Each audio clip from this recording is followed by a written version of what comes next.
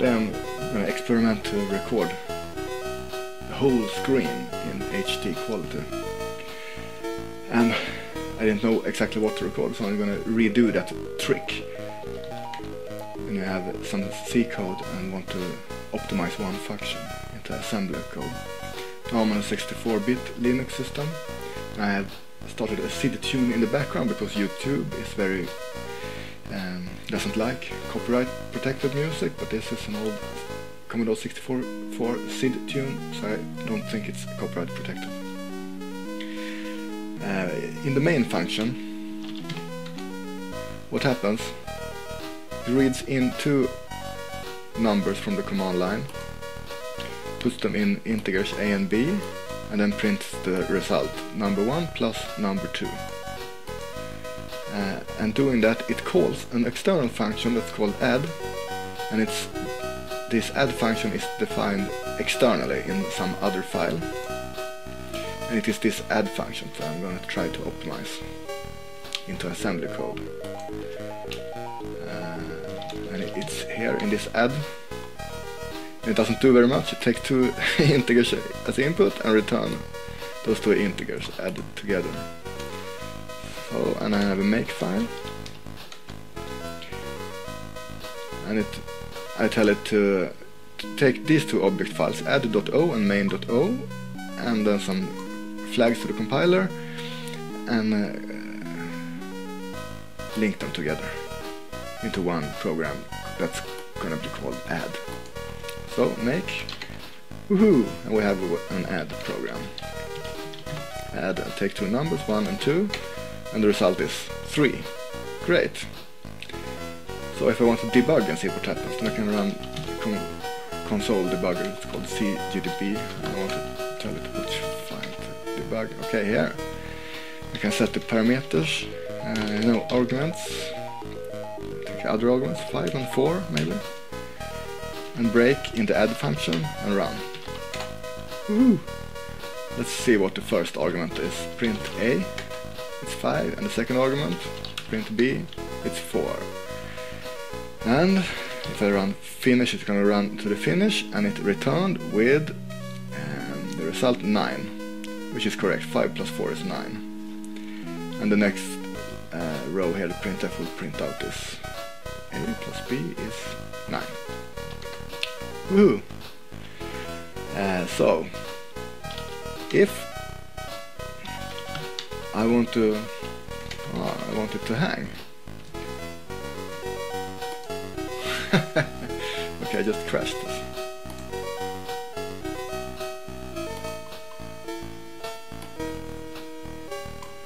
Open a new terminal.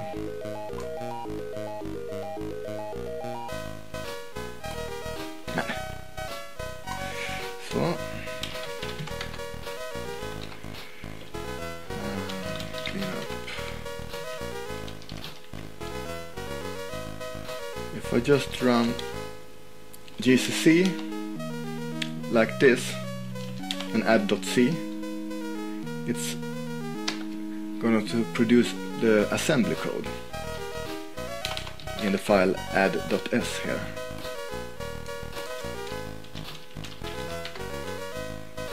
So we can actually edit this file.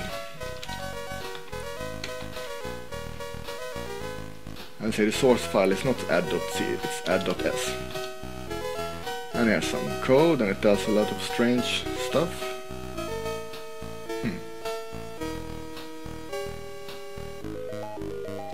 It really does some strange stuff. But what did it... Yeah, anyway. And now if I remove add.c, move it to another name, add.c to add.c.c. Now the compiler gonna use this one instead to create the add.o object file, add.s. Make, and it worked. The add.o is created from this file, add.s instead of add.c, and it should work as previously. Add 5 and 6 is 11, and cgdb,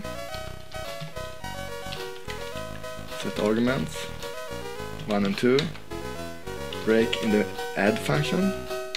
Now let's see what's happened if I run it. Woohoo! I get into the assembly code.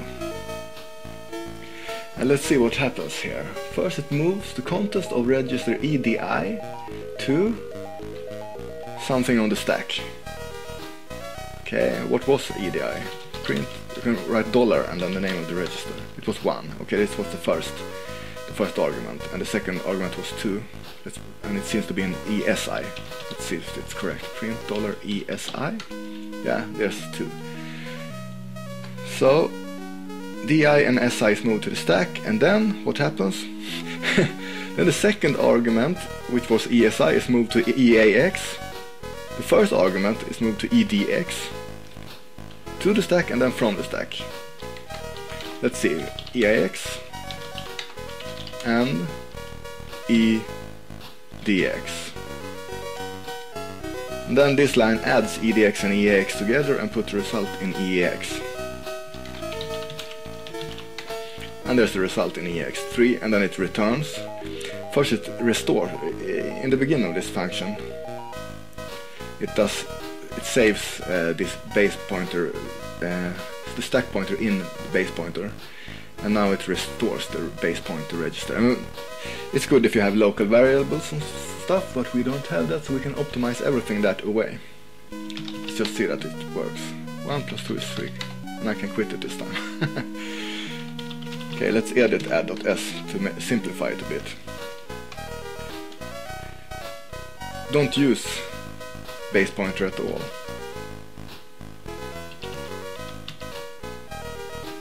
I don't want to move EDI to the stack. I can move it directly to EAX.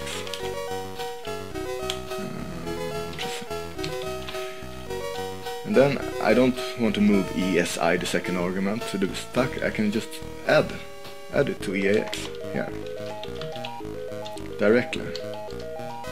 And let's add L. And then I can remove all those lines below. So it was a little bit simpler now. Let's see if it still works. Yeah, it works, and let's see with CGDP. Set arguments 3 and 4. Yep, here it comes.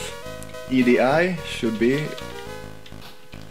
what was the arguments? 3 and 4. It should be 3. And ESI should be 4. Yep. Okay, so now EAX should be 3. And after this line, EX should be 4 + 3, which is something like 7. And return. And print to the line. 3 + 4 is equal to 7.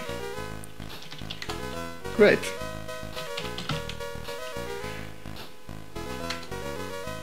And that was actually all I wanted to show you. So if you have a more complicated function, you can do it just like that. First, compile it into the assembly code, and then go in and edit the assembly code and optimize it by hand for the function you want to optimize. And before doing this, you could use something like profiling to try to identify bottlenecks in the code. But I can show you that some other time how to do it.